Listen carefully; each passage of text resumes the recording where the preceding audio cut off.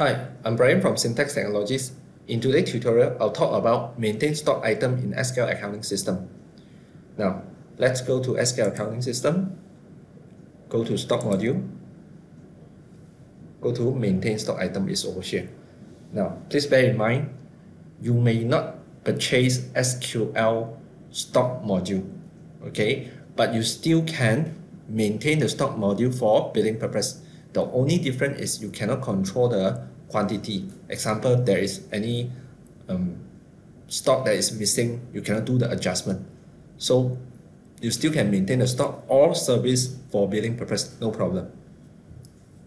Basically, what you need to do is you just go to maintain stock item.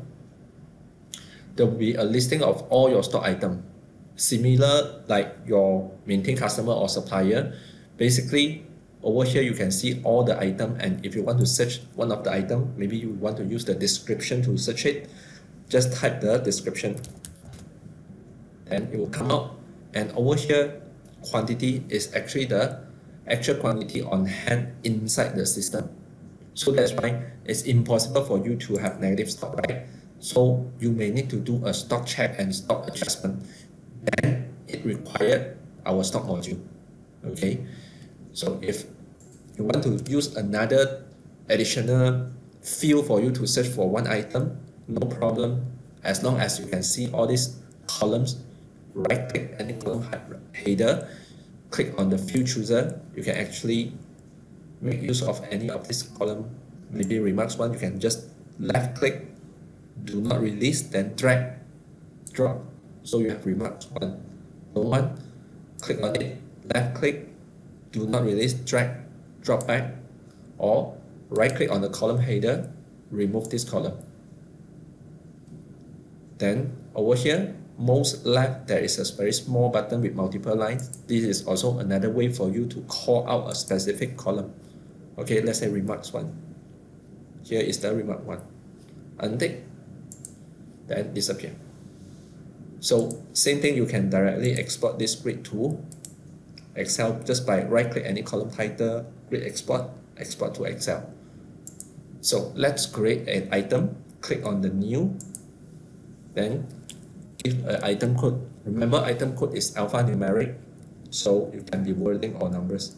Let's create an item called SQL Accounting Basic. Okay.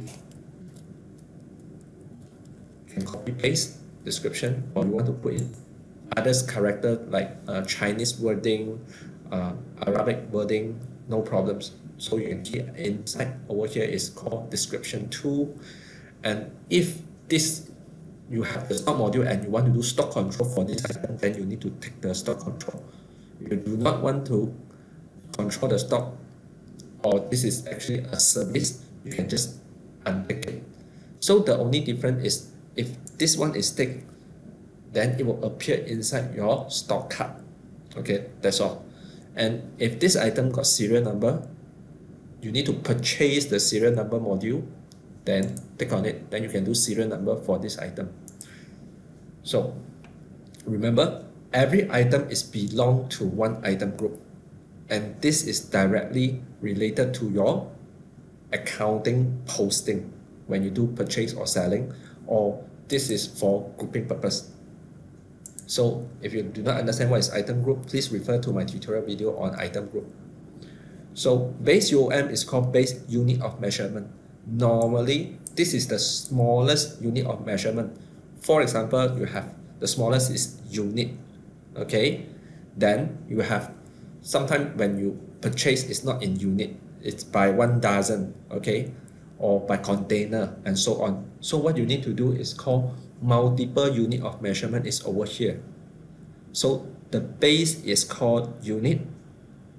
Then you click on the plus. If you sometimes sell in dozen, so just put dozen. The rate, let's put 12, meaning 1 dozen equal to 12 unit. So it always multiply to the base UOM. And when you purchase in box. And one box actually got 100 unit. Okay, it always refer to the base. You cannot have one box equal to how many dozen. Cannot. Okay, it always follow back to the base. So that's why before you start to do any transactions, please figure it out and what is the base UOM. That is very important. Okay. Then you can put in the reference cost. That means this is the reference purchase price and reference selling price, reference selling price for different unit of measurement. If you don't have, then you can just refer back to the normal unit. You can leave it blank or totally leave it blank, also no problem, because you can actually edit or put in the cost of purchase or selling price during transaction. Okay, shelf is just for you to do a reference. Reorder level is, let's say it dropped to a certain level, let's say it dropped to 5. It means only left 5 unit inside the system, and system actually will prompt you that it reached reorder level, and reorder quantity as a reference. Lead time is normally how many days when you purchase and it, for your supplier to send to you for reference purpose. And this one is useful during bill of material. Okay, this part, the pre-BOM planner, that will be useful, which I will explain in other session. No more output tax, input tax for Malaysia. So last time this is for GST purpose. You can put in some remarks 1, remarks 2, barcode, okay. Tariff code, this one is very useful if you are a SST Malaysia sales tax registrant. Then for those items, for every item, you need to put in the tariff code for those that you sell out, okay? Because it will map to the SST02 form. Same as others transaction or maintenance, you can actually do attachment. You can put in some certificate for this item if you want to, which will actually link to a document. Just click on the add button, then click on the document or picture that you want to link. You can have unlimited attachment. Okay. Over here is called customer price. Customer price is useful when you have one item but selling it at different pricing. Example, normally this item I'll sell at 100. Okay, so I save it first. Then over the stock, maintain stock. I need to go to maintain stock price tag. Now over here I have dealer, end user or others price tag. Then during maintain of customer, example Kitty, I put Kitty is under dealer price, save it. So normally I sell 100, but when I sell to a group of customer under dealer, 1 is equal to maybe 80. Then plus again, maybe it's not a group of customer, it's a specific customer, then it's under maybe enterprise. So same things, 1 is equal to 60. So for this particular item, now I have 3 pricing, 100, 80, and 60. By doing this, later on during transaction, let's go to sales invoice. When a walk-in customer buy that item from me, you will use the standard price, 100. But when a customer, which will fall under the dealer grouping price tag, you will use 80. Or when that particular customer is, I have a special setting for him, it becomes 60. So the pricing will come out automatically. This will be very useful if you are a distributor, meaning that one item have multiple pricing. Okay, so let's go back to stock, maintain stock item. Let's continue with the item.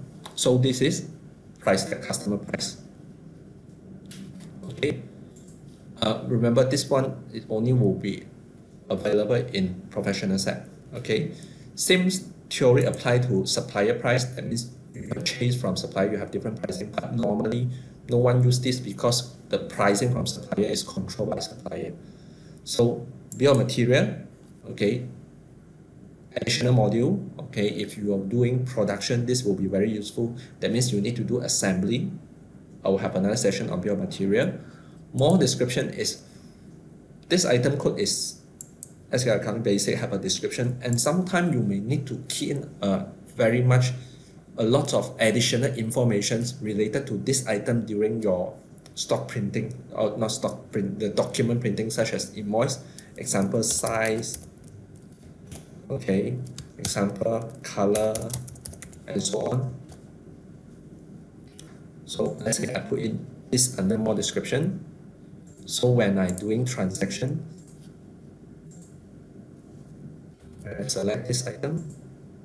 Remember, I can do field chooser, pull out more description. More description that you maintain under maintain item will appear. Of course, you can edit it, delete it, no problems. But it saves a lot of time. Let's say, imagine your description is very long. Cannot be every time you need to retype the whole things, right? So it's a shortcut for you to maintain all the description first. Maybe do some minor amendment during transactions. Opening balance. Opening balance is important if you're doing stock control, and this opening balance is as per your tools option, general ledger, your system conversion date. Okay, that this quantity that you put in over here is as at system conversion date. So you need to put in. If you cannot remember or anything, then maybe later on you do a stock adjustment, also can. Stock category is additional module. I'll explain in other tutorial video. Alternative, as a reference, maybe this item is sold out, and is there any item that can replace it, as a reference only. Customer item is important if you are dealing with hypermarket and things like that, because maybe this item you maintain here is called SQL Accounting Basic, but when you sell to a specific customer, every enterprise, that customer say you cannot invoice me using this code and this description. You need to follow my code. That means the customer code. Maybe the customer code is this one, 001-SQL, and it's 001- like this, meaning that you maintain this, but during print out for customer at every enterprise, it will appear this one. So imagine you are selling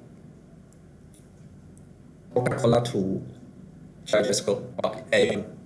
So the whole Malaysia distributor is selling the same things to Aeon. If everyone using their own code to build Aeon, then Aeon will have big problems. So they will request everyone using the code maintained inside Aeon system. So when you invoice them, you need to use that code. So this is how to use.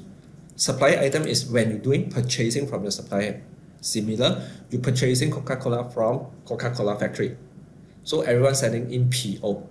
If everyone's sending in PO using own code or description, then Coca-Cola will have problems. So that's why everyone need to follow what is the item code or description used by Coca-Cola inside their system. So you need to select the supplier, then what is the code, item code they are using, and the description they are using. So when you do purchase order and similar purchasing document, then you will follow back the code used by your supplier. Barcode, you can maintain a barcode number over here, then you can print out barcode using SQL Accounting System. You can put in picture, but normally I highly not recommend you to put in picture directly over here. You can right click load, but use attachment. Unless you want to show the picture inside your document, maybe invoice, then this is the only way. That means you need to attach the picture inside over here. You can put in the minimum quantity and maximum quantity also. The reason I do not recommend you put in picture, imagine if you have 100 items, every item have picture. So the loading or speed will be very slow, okay? Normally in what industry? Maybe you are in jewelry, then this is very important. But normally in jewelry, you already have your POS system. So for accounting wise, normally you will not make use of this. Okay, so this is the rough idea on how to maintain a stock item. The main thing is have a code, have a description, whether you want to do stock control or not, tick or untick, have a base unit of measurement, maybe a reference price will do. All the rest is depend whether you want to put in the information or not. With the basic information, you already can do the billing. So this is how you do maintain stock item. And once again, I'm Bryan from Syntax Technologies. Thank you for watching.